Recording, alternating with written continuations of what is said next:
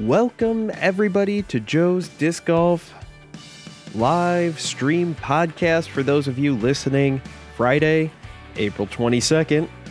Well, happy recorded. Welcome to listening to the recorded version of this.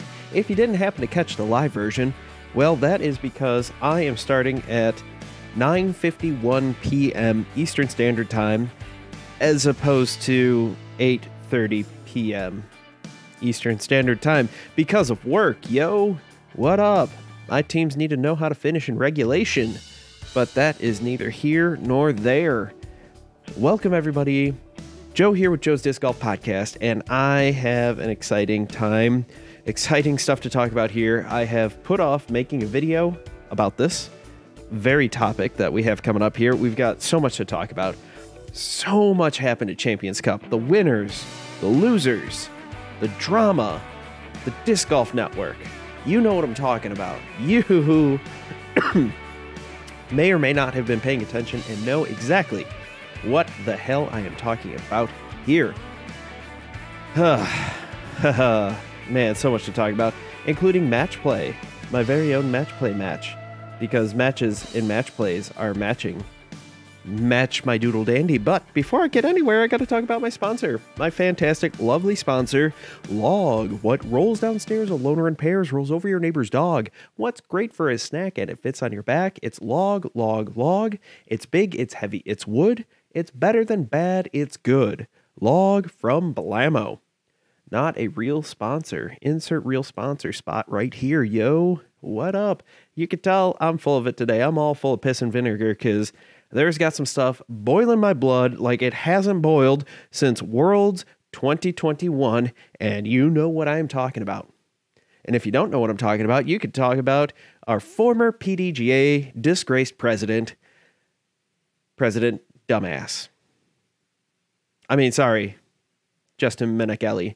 But it seems to be the board's MO to have people like that on there. So without hesitation, let's just jump right in to this main line topic. I feel hot takes aplenty here, but let's start with the not so hot takes. The winners on the MPO side, we had Chris Dickerson taking it down, winning it easily. The Woods master himself, he did a fantastic job. He looked great.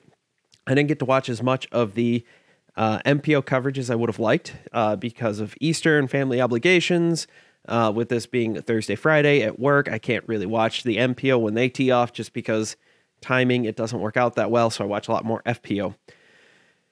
So I didn't get to see as much of that. I did notice that the plosives that I'm emphasizing right here in by Mike, holy crap, they need to do something to fix the headset that I'm assuming they record out of the same studio, the headset that the color commentator uses that Philo and Elaine King used, because holy crap, that was pretty awful. At first I thought it was just on the FPO side that, you know, maybe the mic was adjusted wrong for Elaine King and it wasn't great, but no, when I listened to Philo, it sounded pretty bad. The plosives were awful.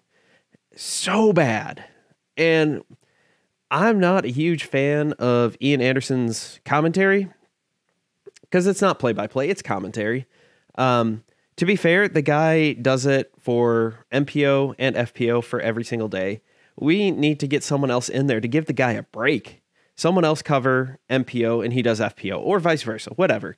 Because we're not getting a great product when he does both. It is impossible to fully adequately prepare for both MPO and FPO to do the best that he can. So I don't think he's getting quite a fair shake by having to do this.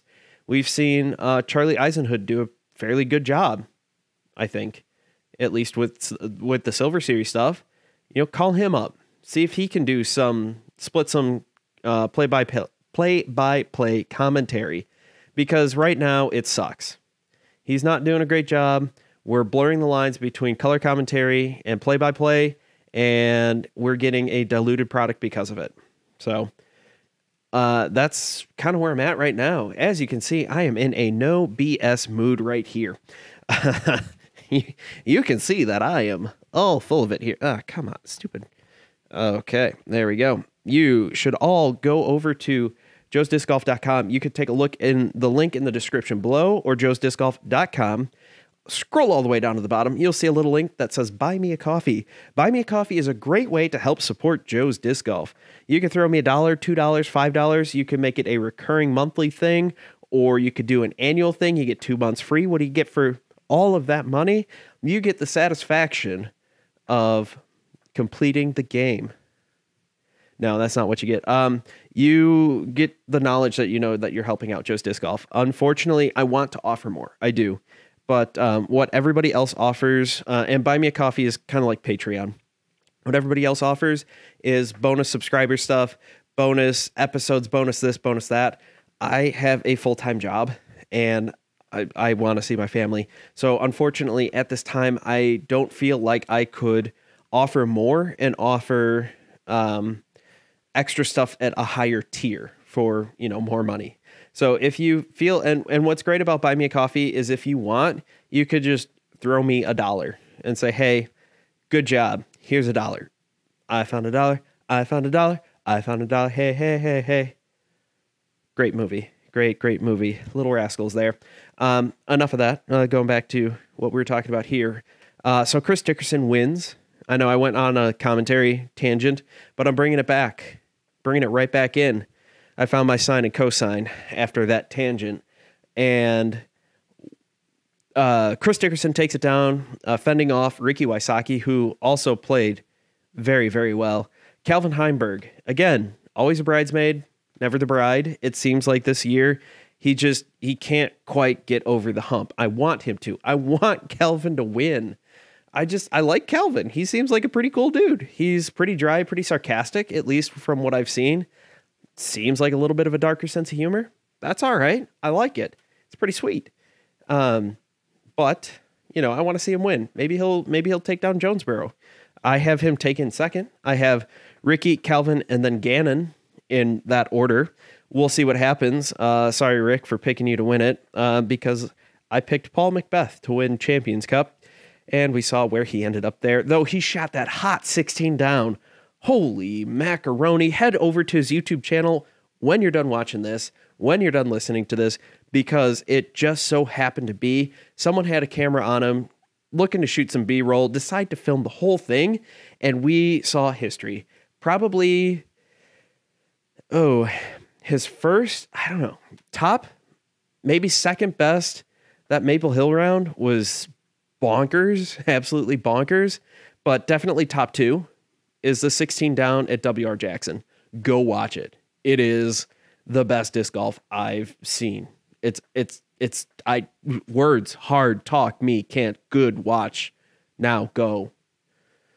I don't know. Words are so hard. It's fantastic. Go ahead and watch it. Like I said, on the women's side, so much drama. Like, I was an idiot and wrote Paige off after the first day where she did not do well.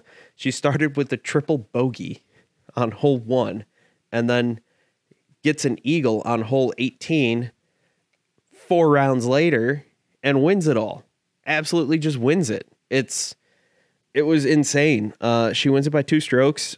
Kristen Tatar airballs one, unfortunately, and misses the comeback. Ends up bogey, double bogey. I forget what it was. Ends up giving Paige 2-stroke victory. It was unfortunate.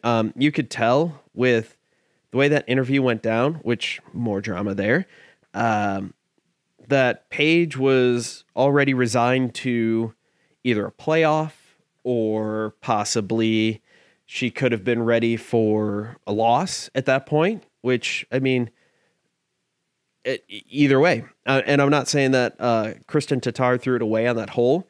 She had, how many holes? 72 holes total to come and win it. She had her third round was meh. She could have shot a couple strokes better there. She shot great the first round, I believe it was. Second round was pretty good. Third round was meh. Last round, she shot one over. So she didn't shoot great the last 2 rounds. The first 2 rounds were pretty good. And again, I'm, backseat driving here. But, there are things that she could have done different. Obviously, it came down to the end. You got to play it all out. and you never know what's going to happen. Something like that can happen. It happens. That's how it goes. So Paige Pierce takes it down, gives her a big hug after. The interview she gave with, I believe it was Terry Miller right after her post-round interview, where she talked about the argument she had with her dad and what success looks like. It was pretty interesting. How do you define success? Oh God, he's watching. I mean, hi RJ from Half in the Bag. How are you? We talked about this a little bit on Half in the Bag. So what good timing for you? We talked about what success looks like for us in various things, whether that's disc golf or not. And for me, a lot of times with success, I have yet to win any sanctioned or unsanctioned tournament. So success for me doesn't look like that. Success for me looks like going out and playing my game and hitting my lines. Like my best tournament so far was an unsanctioned tournament last year. And what was interesting was tied for first going into the second round, ended up getting second place. And I was hitting my lines, but not hitting some putts there at the end. So for the most part, my first round was successful. I happened to be in first, tied for first, four-way tie for first. So we were all on the lead card. After that, I ended up second. I didn't play well in that second round. I didn't do as well. Like I said, I was hitting my lines pretty decent, was missing my putts. So overall, I thought that was a successful tournament because I played well. And as it's going right now in the match play event that I'm doing, I'm finding a lot of success through playing well. My putting has been amazing. I am shocked. I'm hitting 25 and 30 footers and I'm just going up with confidence and just banging them. And you know what's really helped that? Practice. Wow. Practice makes perfect. Who knew? Who knew if you went out and threw, say, 100 putts a day, you'd get better at putting? Who knew if you would focus on your putting form and work on consistency and work on your stance and work on things like that, who knew you could get better? I had no idea. It's not like I work in athletics or anything. I just, mind blown. RJ asks, how big of a role does Paige's dad play in her pro career? That is a difficult question because, and I don't know the background too much, I'll be curious what they talk about in her documentary coming out, her biopic, whatever's going on. I think it's GK is producing it. It's one of those. It's not Jomez, but it's one of those like GK or Gatekeeper or one of those. It's out there. It's Paige Pierce Fierce or something like that. I think it's called. I can't remember off the top of my head, and it's hard to Google right now because my keyboard is off to my right-hand side, 90 degrees, and so like typing one-handed like that would be super awkward, and you don't want to look at the side of my head. You barely even want to look at my face. The side of my head isn't any better. That's why you're probably happy that you're listening to this in audio version. But I don't know. I don't know when it drops. I know there was a trailer that came out in the last couple weeks. I think they're still working on it. They had to fundraise for it. The trailer, I didn't watch it. I've heard really good things about it. So hopefully it comes out soon-ish.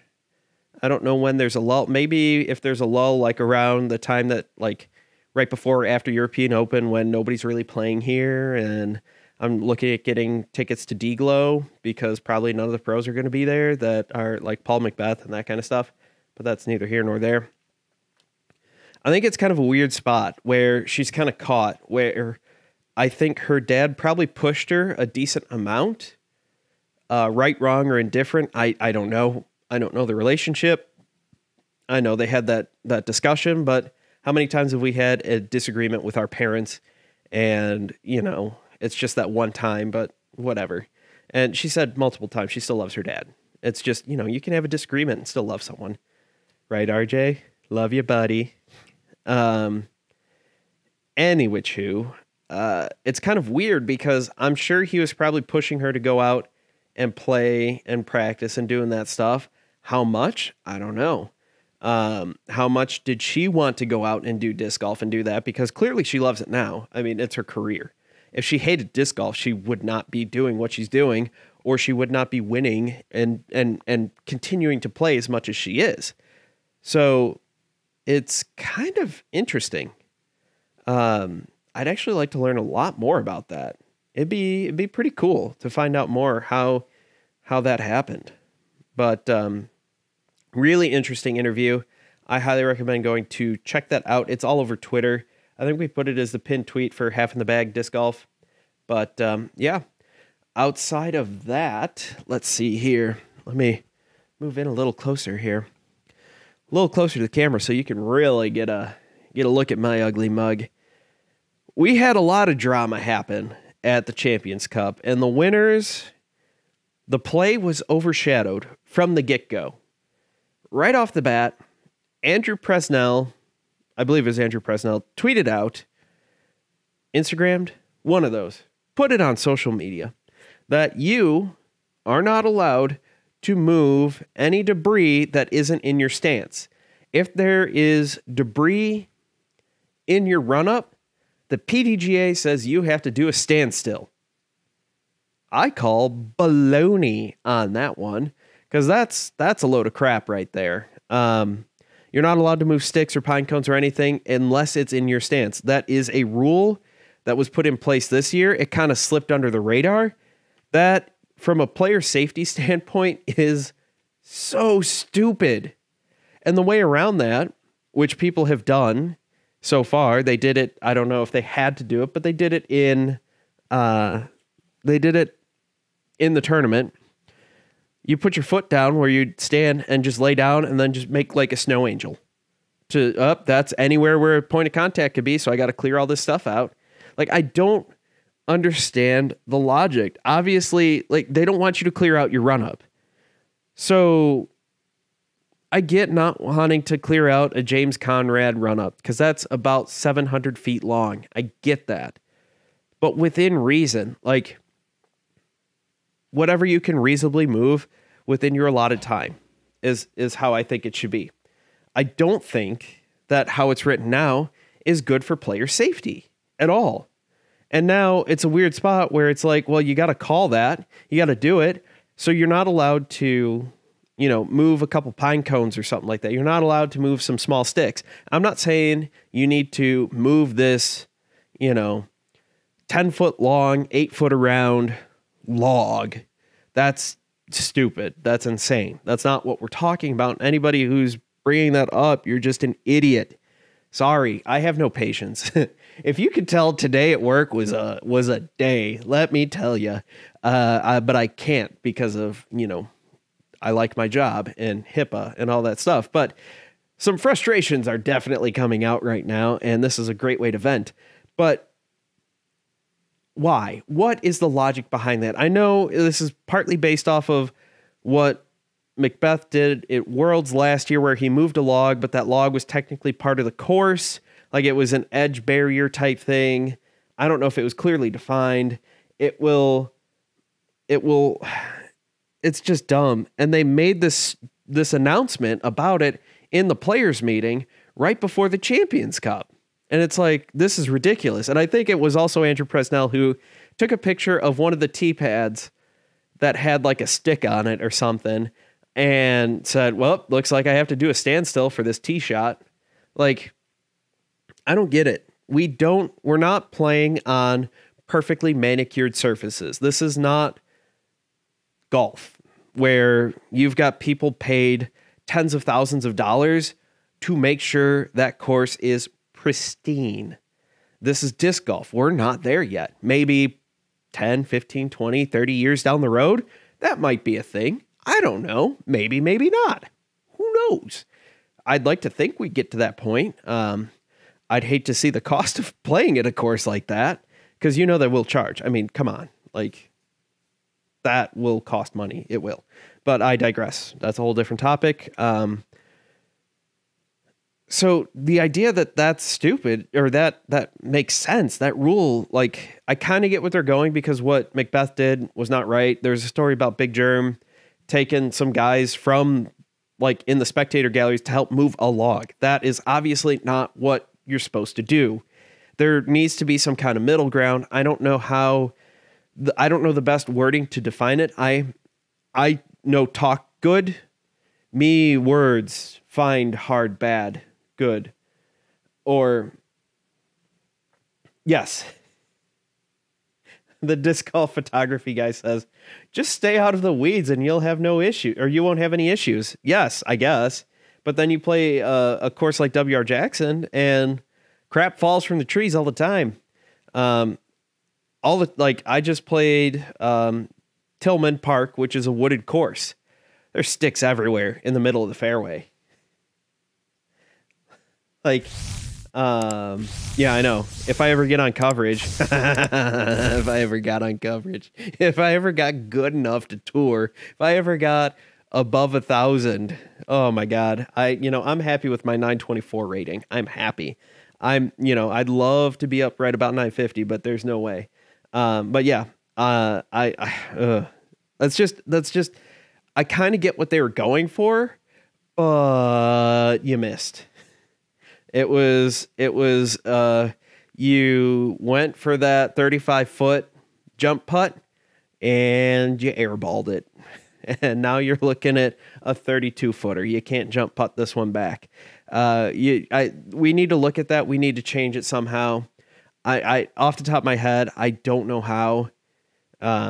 We also need certain rule specifications for things like what happened at, was it the Open at Tallahassee that had, or no, what was right before that? Music City with all the thorn bushes everywhere. That was kind of ridiculous. I don't know.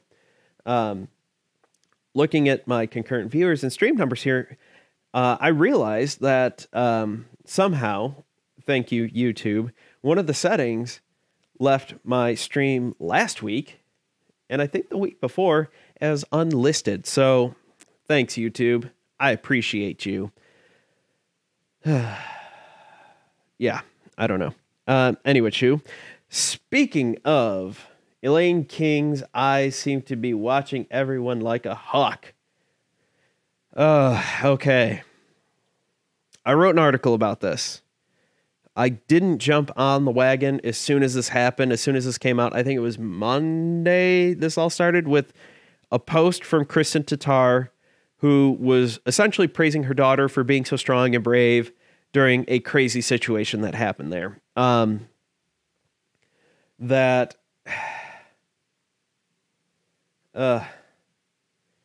Okay. Going back real quick, I just want to read this comment here. I imagine safety would rule over all, but they just want to maintain the sanctity of our ecosystem so we can continue to be able to place courses in the woods without affecting it negatively. Yes, but the sticks that fall, the branches that fall in the middle of the fairway, I think are fair game to toss off to the side. The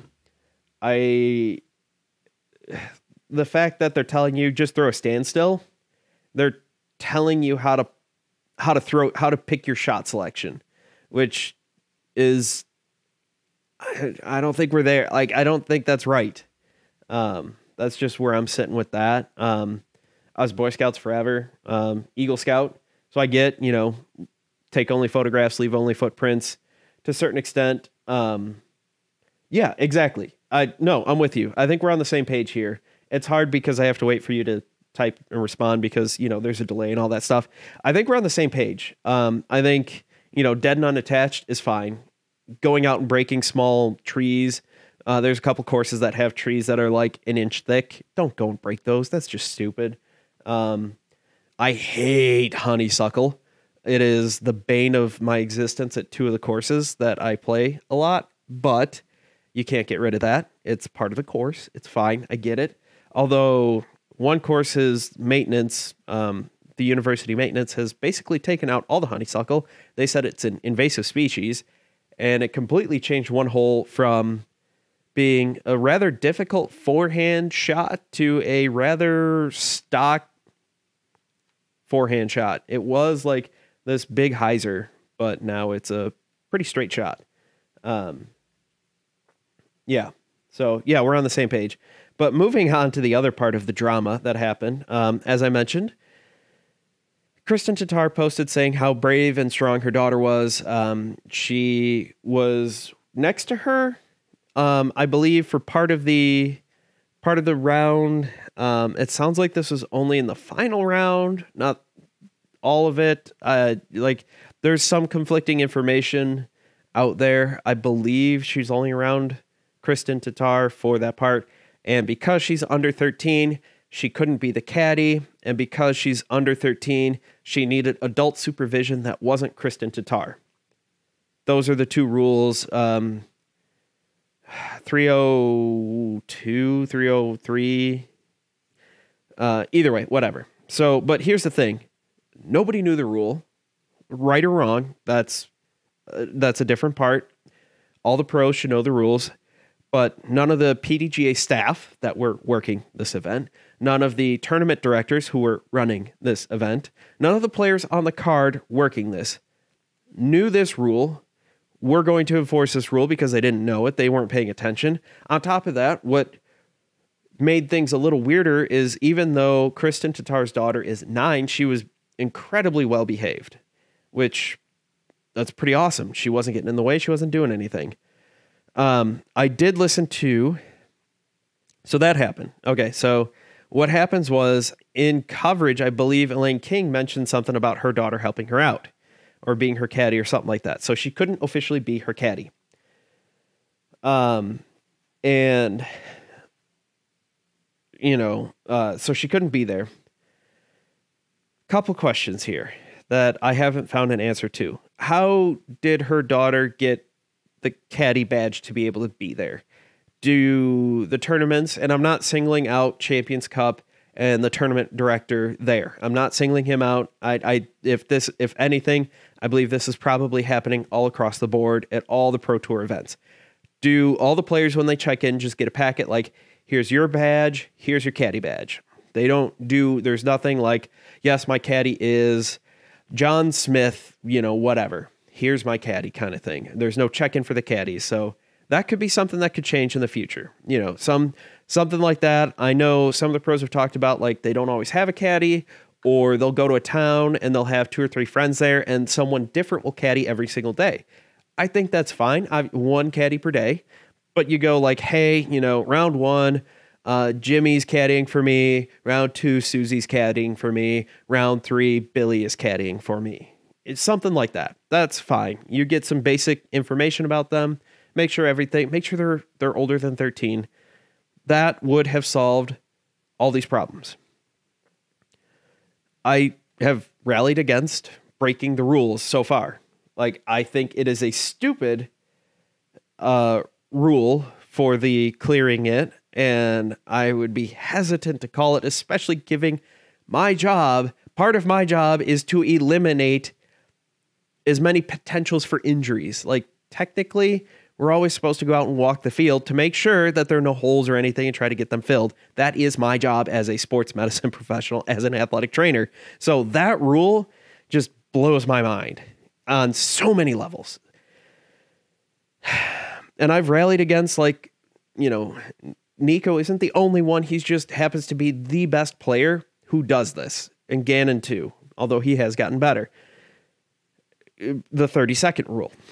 Now with this is something nobody knew.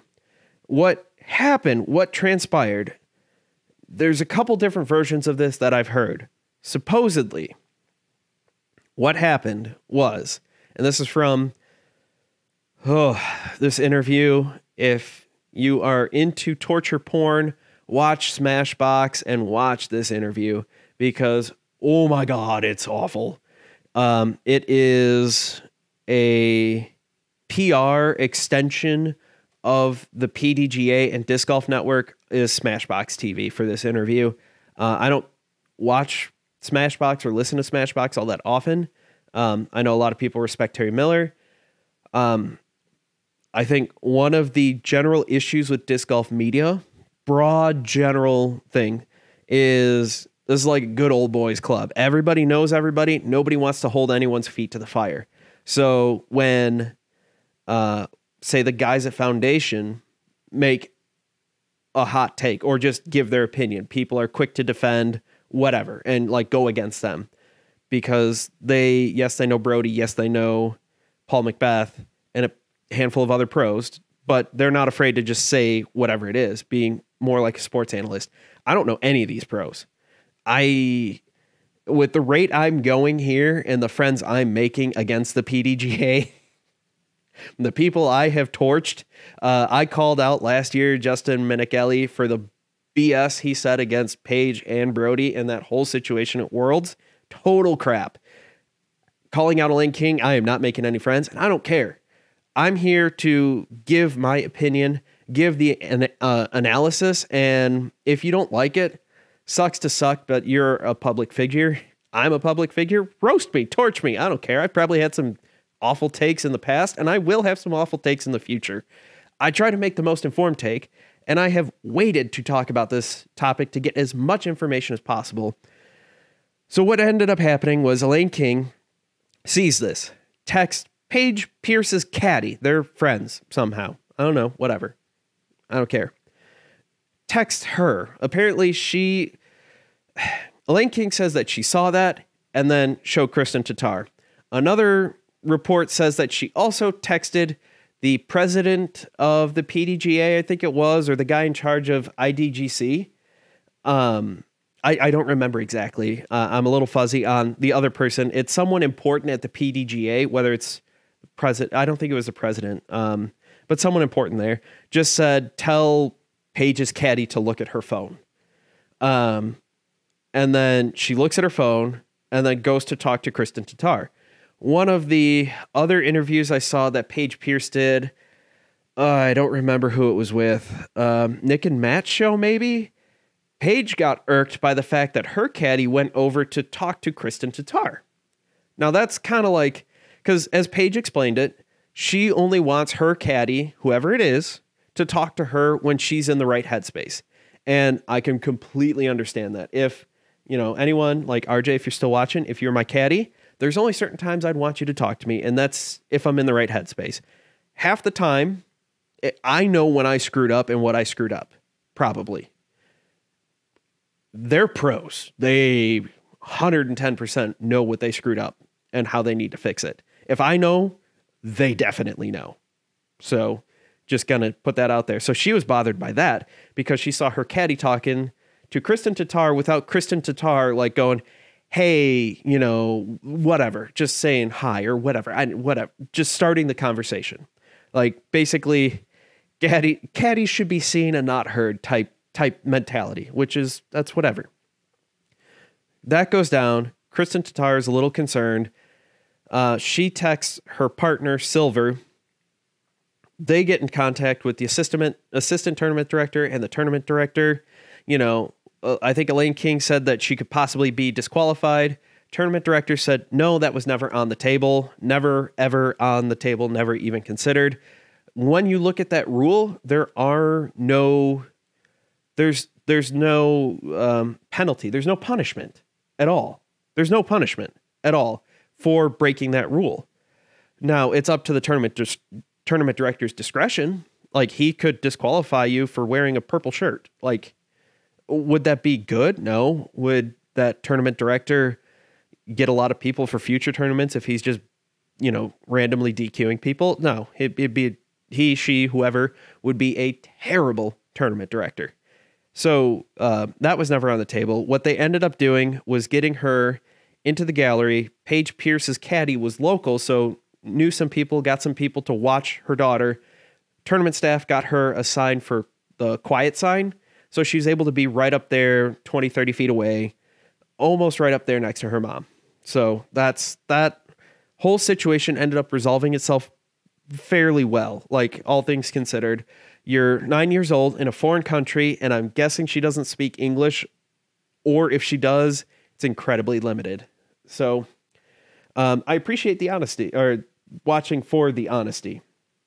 And yeah, Elaine King made a ton of excuses. The first thing that came to mind watching this was right off the bat, she was pushing the whole, we make all of our disclosures of conflicts of interest, and the PDGA is so good about disclosures of conflict of interest and all this and that and blah, blah, blah, blah, blah. And the more she said that and the more that came out, she really hammered that point home. It was like the first 10 minutes of the interview. And the first thing that came to mind was, methinks thou dost protest too much. And she's trying to save face and trying to spin it and trying to have the best PR possible. And what would have helped out the whole situation is if the PDGA or tournament staff or Disc Golf Network or all three came together and said, here's what happened. A to B to C to D. And I think this would have been not necessarily swept under the rug, but just far less, way less of a big deal than it has been. But she just she says that it wasn't with malicious intent because she saw Valerie Jenkins get DQ'd because her caddy, Valerie Jenkins' caddy, had a beer in the bag. And because caddies have to follow the same rules, dress code, you can't drink, you can't smoke, you can't do any of that stuff during a tournament, automatic DQ. She said she was worried about that. Is how I feel about that.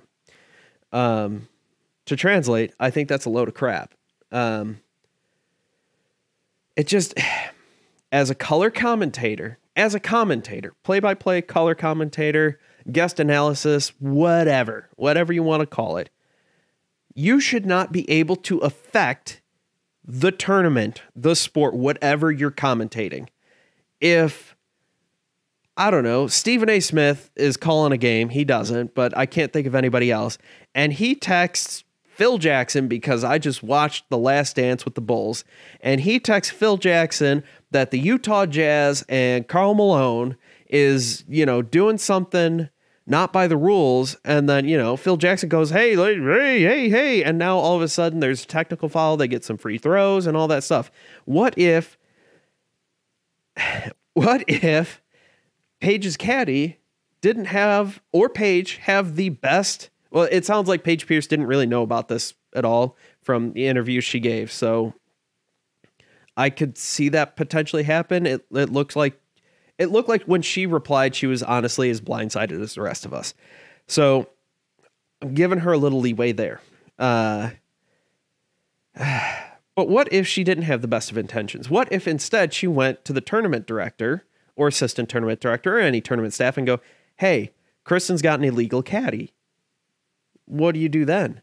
Which, technically it was an illegal caddy. There's no rule specifically or there's no punishment for that. Is it a courtesy violation? Is it a warning of some kind? Is it a stroke penalty? DQ? It is up to the TD's discretion. I think it'd be a pretty crappy move if he did DQ her, but I could have seen a warning just as easily happen as the situation did unfold. I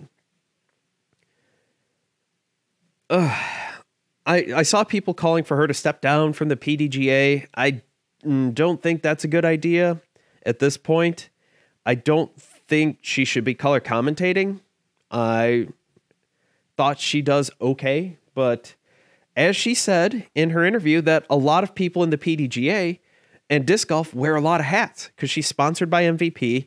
She's the vice president of the board of directors on a bunch of committees. I mean, whatever, like those committees all change. Where I work, I'm on committees, like whoop-de-doo. But all part of the PDGA, on the Disc Golf Network as a commentator, also writes for Disc Golf Magazine, part of the PDGA that comes out quarterly. I don't really read it because 9 times out of 10, all of those articles have been already posted to the PDGA website, and it's just a waste of paper and money. But I digress. So I don't think she should be color commentating. I don't think she should be texting people like that. Like, I know people brought up the whole thing, like the PGA, regular golf ballers used to be able to call a hotline and say, I saw Tiger Woods do X, Y, and Z on hole 3 at the Masters. I saw Bubba Watson do A, B, and C on hole 17, and they could call that and retroactively add sanctions. I think that's a terrible idea. I don't want that at all.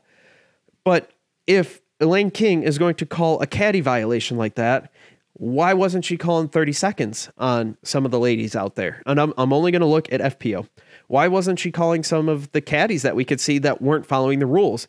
On the MPO side, you had Chris Dickerson's wife, who she does do some media work. She's a photographer, so she could have been there in media capacity. She didn't have a camera with her.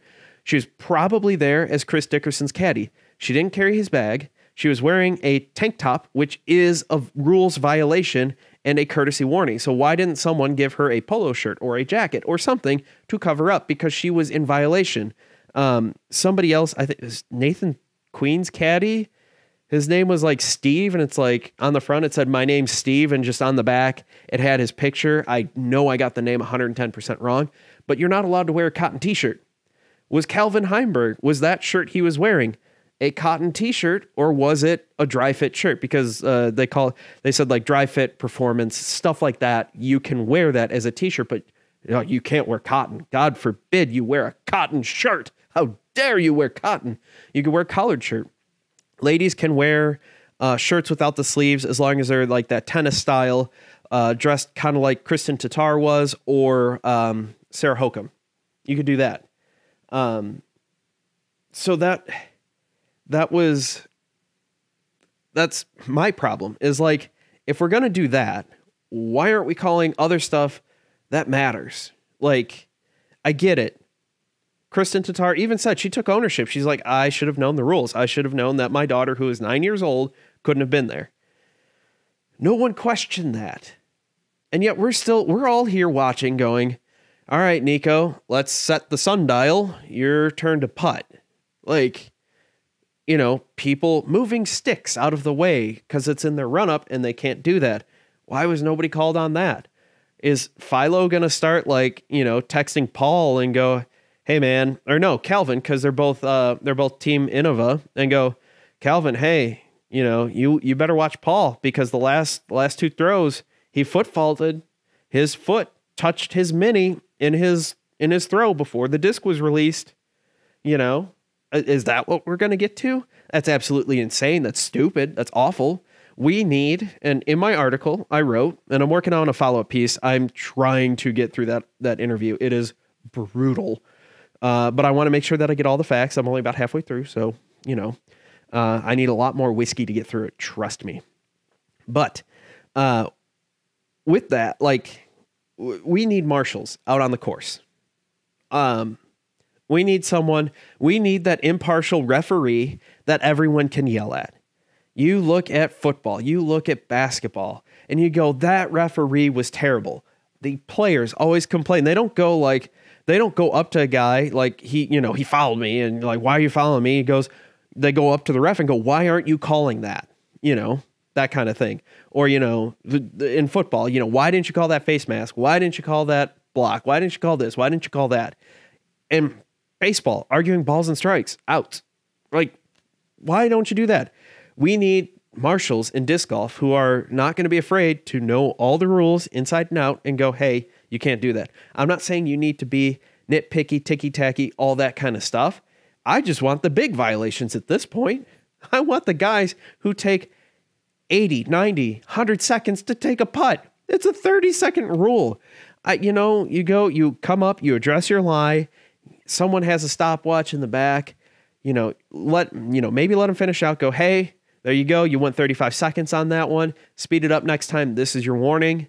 Or another approach I saw or I heard about was, if there's a significant gap ahead, like there's 3-4 empty holes ahead between groups, the marshal comes up to the group and says, hey, you guys need to pick up the pace or I'm stroking all of you.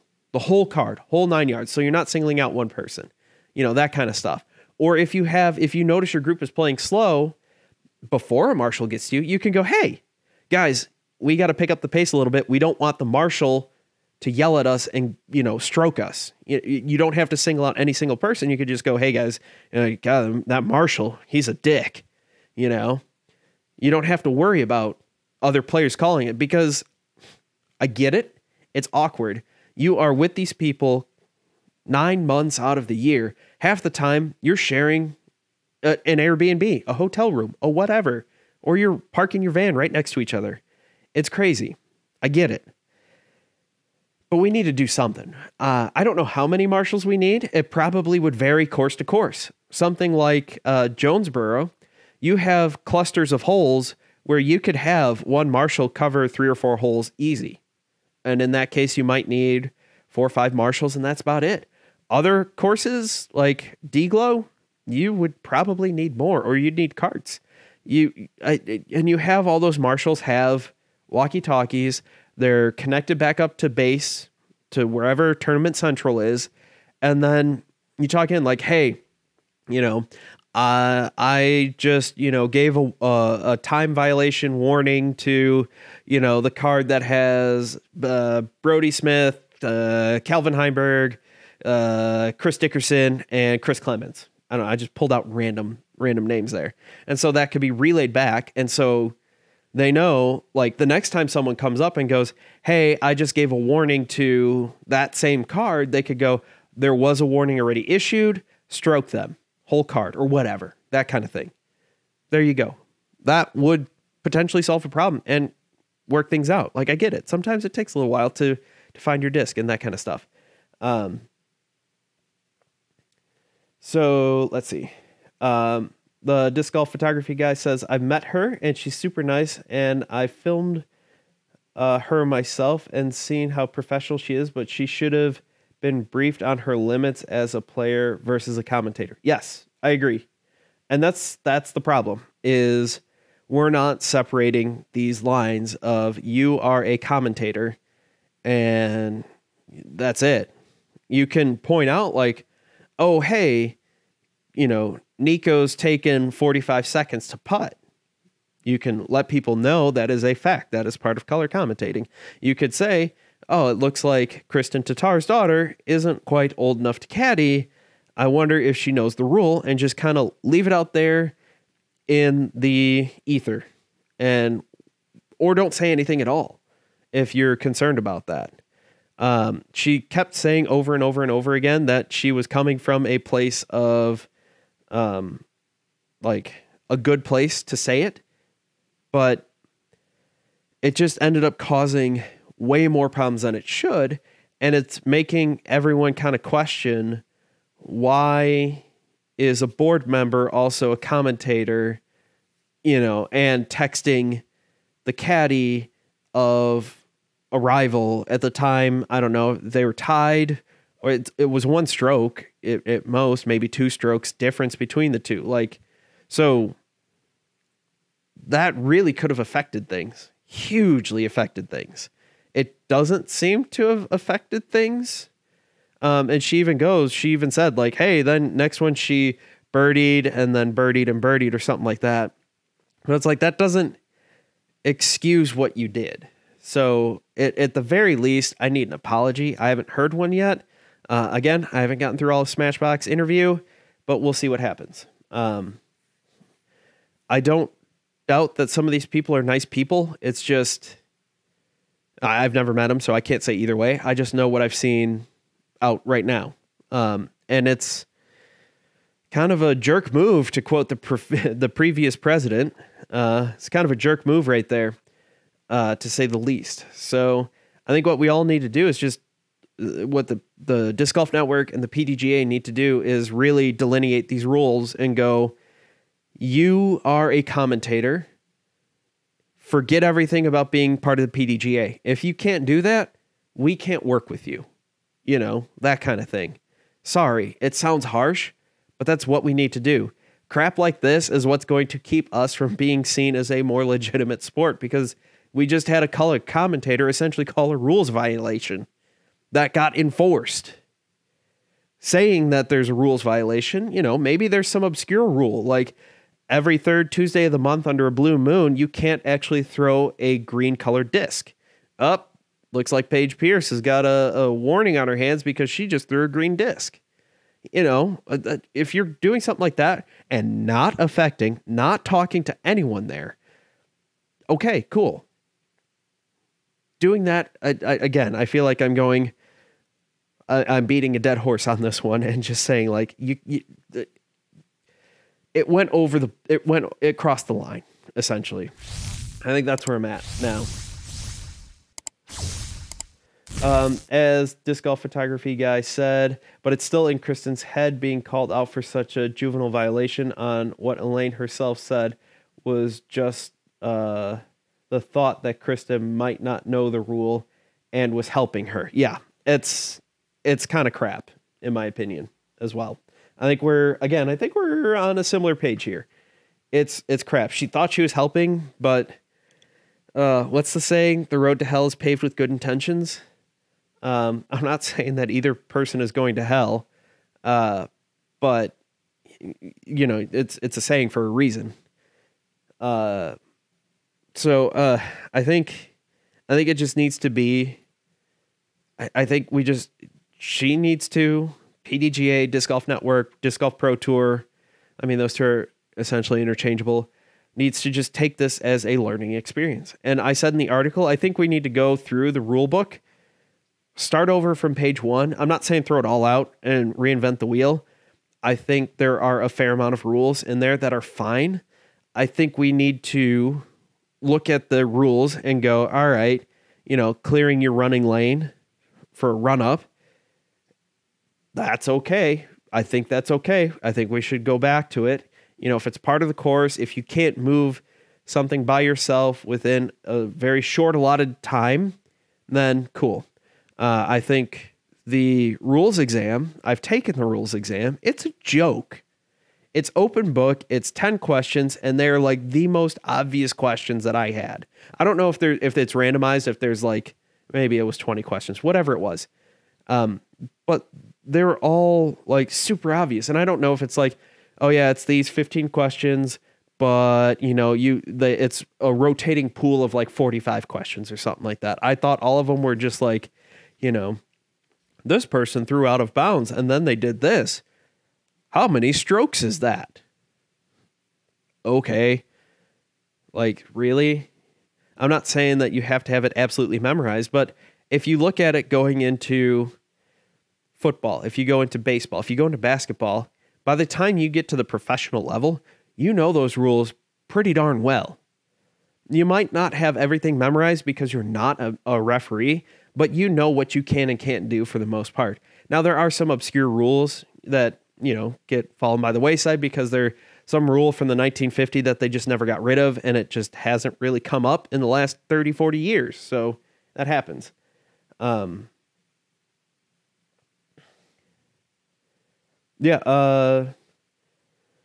Another comment from Thomas saying, it appeared that on 17 Paige was in the water. She marked her disc and the marker moved when she stood behind it.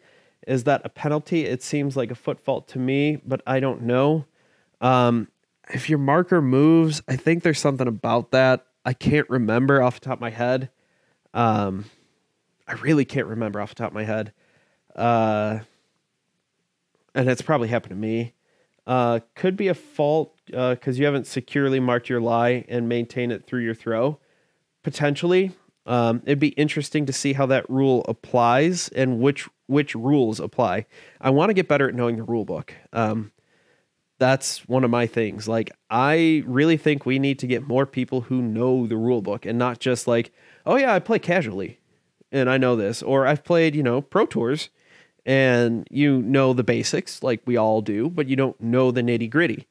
As I said in the last podcast, the more you know the rule book, the more you could even save yourself strokes. I had to clarify because I did an episode on this, I had to clarify on one of the cards I was on about the new OB rule. And the guy was half in, half out. So he was in bounds. And he said, oh, I could take it anywhere along the arc. I said, actually, you can't. The rule for that, because you're still in bounds, is you have to take it perpendicular to the OB line. If you went completely out of bounds, then you get your arc.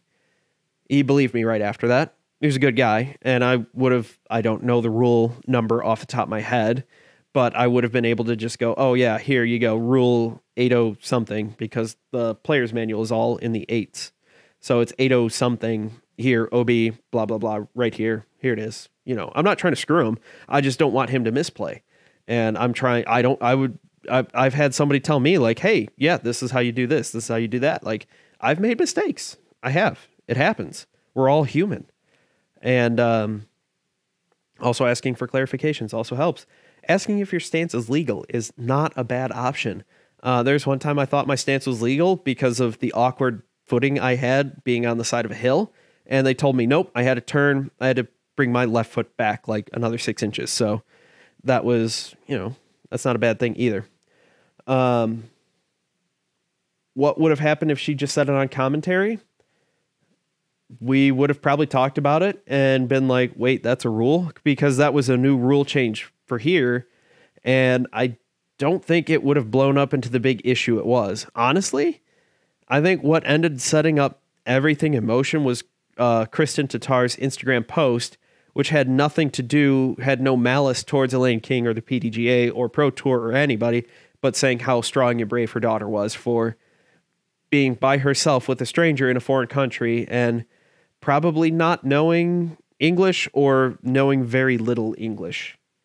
Yeah, it's a weird spot. I mean, some of the pros are still learning. A couple years ago, she could have made this post and it would have been liked by a few dozen people, maybe, and probably, maybe not even talked about.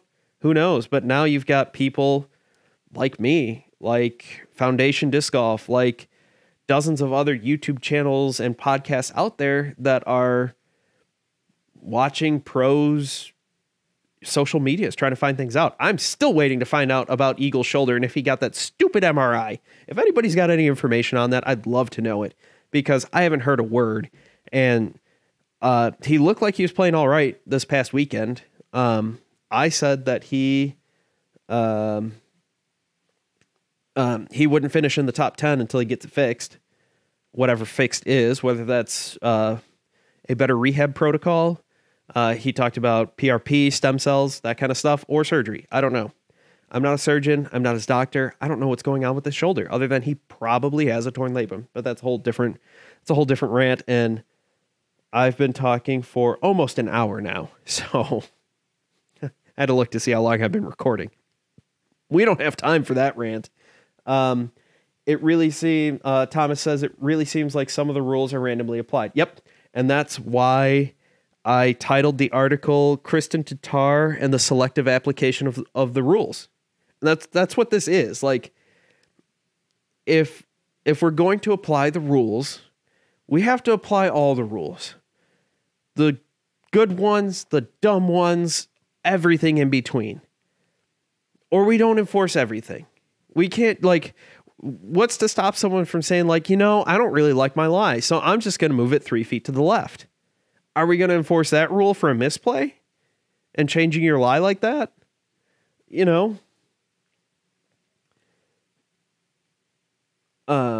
Yeah, she did say that. She said it was to prevent a rules violation from occurring. But my problem is she's the color commentator and she has nothing to do with that tournament. The only people who can call a rules violation are the card, the tournament director, and then anyone the tournament director designates, assistant TDs and the such. Yes, I've taken the certifying exam because I had to see how stupid it was. And it was so stupid. I forget, is it 10, 15 questions? It doesn't really make sure you know the rules. It makes sure you know the basic rules. What happens if you go out of bounds? What happens if you miss the Mando? Johnny threw 3 throws and then went out of bounds, and then he came back in, and then he 2-putted. How many strokes did Johnny take? Seriously? I will say I have before miscounted on a hole because of my lie ending up being in the water, and I took the stroke back, and I was like, oh yeah, it was 4 throws. And it was 4 throws, but it was 5 strokes. And somebody's like, are you sure? I was like, yeah, it was 1, 2, 3, 4. He's like, you also went in the water. I went, you're right. I did go OB. I was not trying to screw anyone. I was not trying to pull one over. I legitimately was only counting my throws, not my strokes, which is, generally the same thing, but not always. So also good to pay attention on your card. Like I said, my solution for this is we need marshals. And it's going to be hard right now because you're going to have to pay someone some kind of money, whether that is getting there early and having whatever the tournament staff is, find people in the local club and test them hard on all the rules and make sure they're following it. And you're going to have to pay them, or you're going to have to hire some more Pro Tour staff to be able to be marshals at all the tournament stops, which is also going to be difficult. I get it.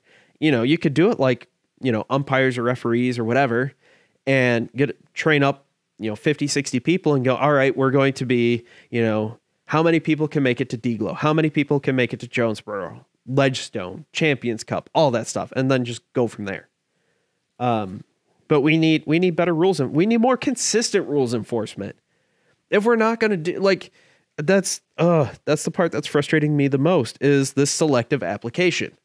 Why was this rule enforced, but not the caddy dress code on half the caddies out there?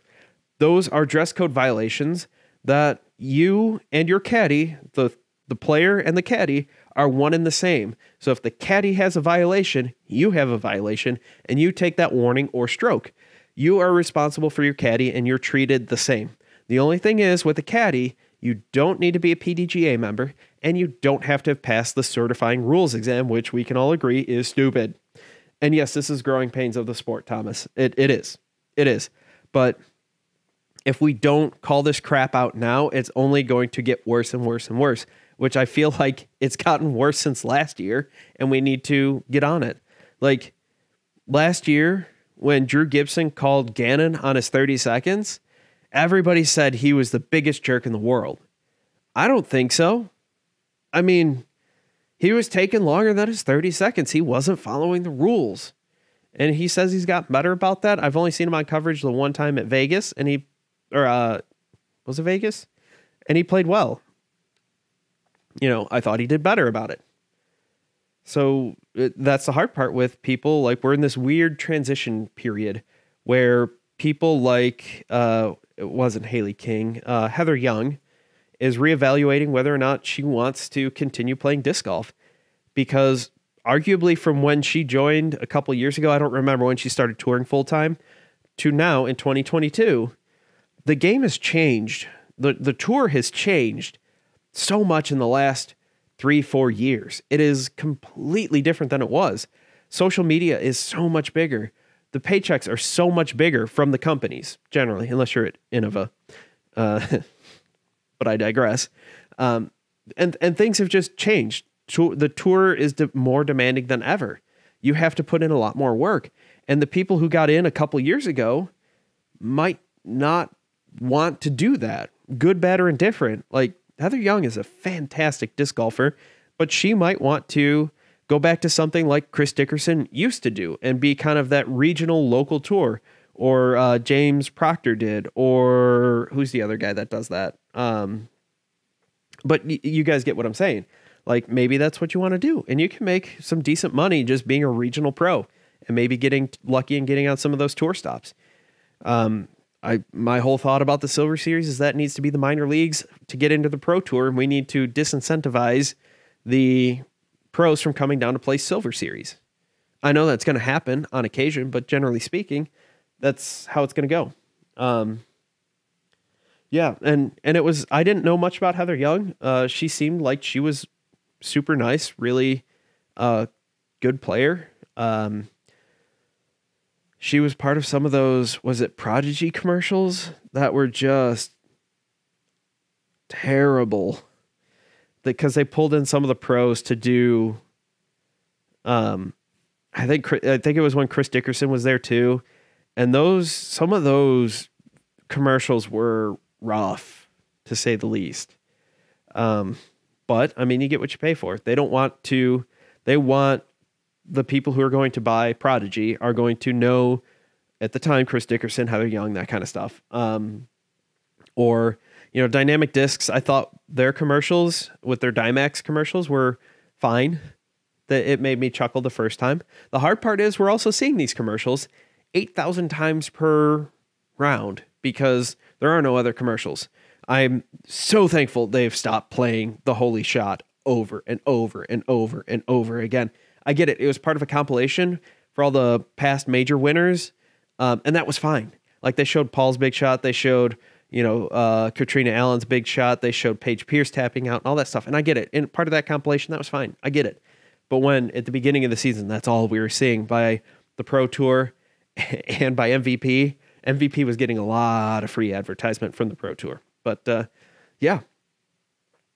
has turned into a fairly long episode here. Holy macaroni. I didn't know I was going to be able to talk for this long. I was about to get into talking about my match play event, but I don't know. What do you guys think? Played it this other day? Yes. And there is a bunch of good stuff out there week to week. And I know it seemed like I was in the minority a little bit for the holy shot, but like it got to the point where it was starting to lose its effect and I was starting to get annoyed. And that's not what you want from a fantastic shot like that. But I think, I don't know, I could talk about local match play event, which was on Facebook Live. You could find it. I retweeted it. You could watch it. Took on Drew. Not going to say his last name. And it was a lot of fun. We played Tillman Whites from Wednesday, yesterday. Holy crap, that was only yesterday. For those of you listening on Friday, that was 2 days ago. Math is fun. Played really well. Putting has been on fire. Like I said before, practice your putting. Throw for show, putt for dough has truly come through. Last year, I ended up losing it because I choked with my putting. Pretty much it. That's as simple as it goes. But on that happy note, I'm in the Final Four again for the second year straight. And technically, so going into the Elite Eight, there were 3 people tied with 7 wins. This tournament's only been around for 2 years. It is an NCAA bracket style random draw seeds. I was in a 3-way tie with 7 wins. Those are the most wins from everybody. One of the guys was who won it last year. He got knocked out already. I didn't play him. He's the guy who beat me last year. So, I always say if you're going to get beat by the winner. And that's NCAA. That's any playoffs. Another guy who's on the other side of the bracket from me has 7 wins. To my knowledge, he has not played yet. And then there's myself who now has 8 wins. So technically for a couple days, I have the most wins unless he loses. I don't know. That's all in technicalities, and I love technicalities. Technically, I was the best. Cal Naughton Jr. won his first race because he didn't get out of his car. He was in 3rd place, but technically, he won that race. Talladega. If you ain't first, you're last. And on that note, I'm not sure what to do with my hands right now. The car was like a spaceship. Thank you all for watching. I've been Joe. You've been awesome.